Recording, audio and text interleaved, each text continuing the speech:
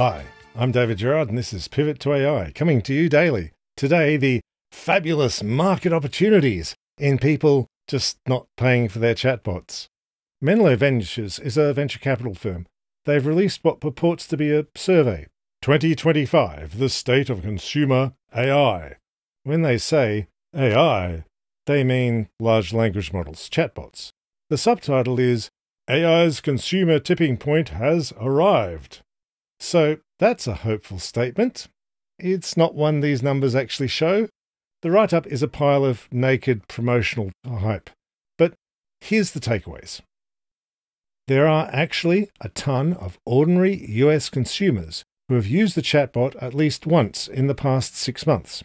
20% of them use it daily. This is because the chatbots are free and convenient. Consumers use chatbots for casual things, they're toys.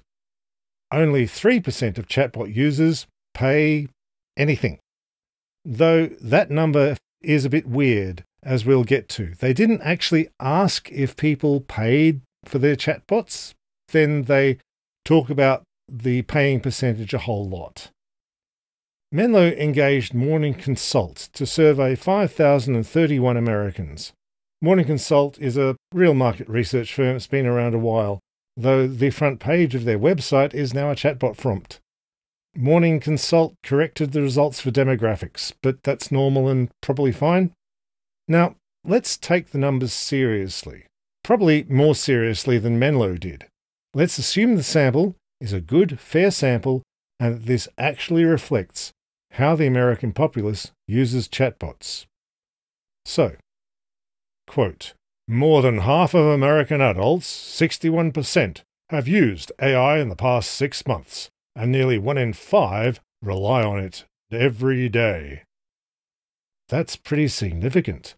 But Menlo says that only 3% of those are willing to pay for it. That would be 15% of the daily users. Why do ordinary users use chatbots? They're convenient. They're just there. Google has chosen to just not work as a search engine anymore. Gemini is free and it's there. Google is shoving it in your face.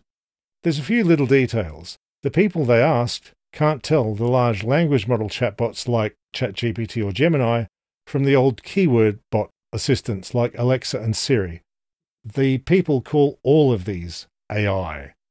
But dig this logical leap from Menlo. Quote, this is no longer experimentation. It's habit formation at an unprecedented scale. Unquote. Maybe?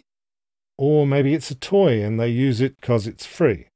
Then Menlo takes these US numbers and multiplies them by the whole population of the Earth, as if everyone else on Earth is a variety of American.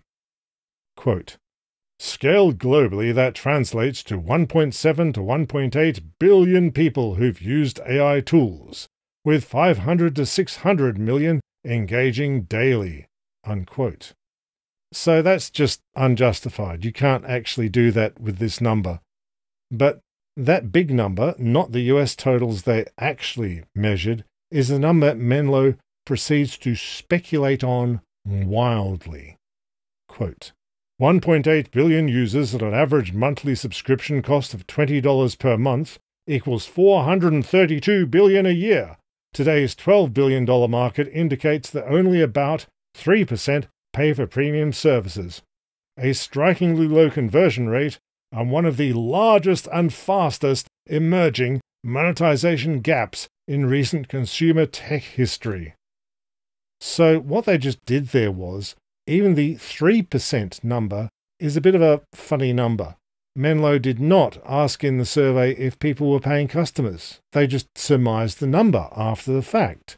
That's very weird. If this is Menlo's big number, why didn't they even ask if people were subscribers? It's like they were desperately trying after the fact to make up some positive spin.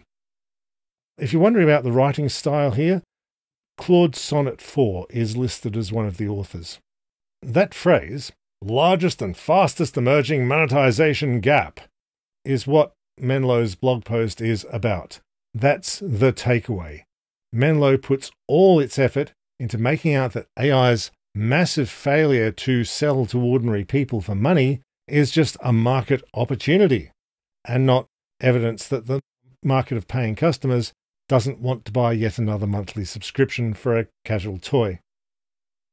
Menlo puts generative AI at a $12 billion paying market so far. But compare that to the investment into generative AI on total, on the order of $500 billion so far that was just set on fire. For comparison, Edzitron figures the total stated revenue for all of generative AI at $8 billion, if you don't count what OpenAI spends at Azure, and that's with a stated $327 billion spent. So Menlo's figures seem to be of the right magnitude. So the big thing Menlo is pushing here is that there are market opportunities for their portfolio companies. How can they get this alleged 97% of casual chatbot users to cough up yet another monthly fee? Well, maybe they can't. Generative AI is a toy, and it's only free because venture capital firms like Menlo subsidize it so heavily. What happens when the venture subsidy stops flowing and the chatbots suddenly have to pay their way? What happens when the prices multiply by 5 times to 10 times and there's no free tier? Are you going to casually muck about with a chatbot at $200 a month? Probably not. Menlo has an answer for that. They look forward to turning chatbots into a sea of spam. Quote, "We expect rapid adoption of advertising models, transaction fees, affiliate revenue, and marketplace models." Unquote. If you have to cajole employees into using the AI at work, then you need to consider maybe chatbots won't work well enough that people will use them at home for casual stuff if they have to pay, and that the 97% free users are not in fact likely to convert to paying customers, and that you did, in fact, just set all that venture money on fire, and it's not coming back. Thanks for tuning in to Pivot to AI. Please do forward this episode to the most enthusiastic chatbot fan you know, and the least enthusiastic one. Hit like and subscribe, leave a podcast review, and consider supporting Pivot to AI. Just $5 into the Patreon linked in the show notes helps us keep doing this. Thank you all, see you tomorrow, and bye for now.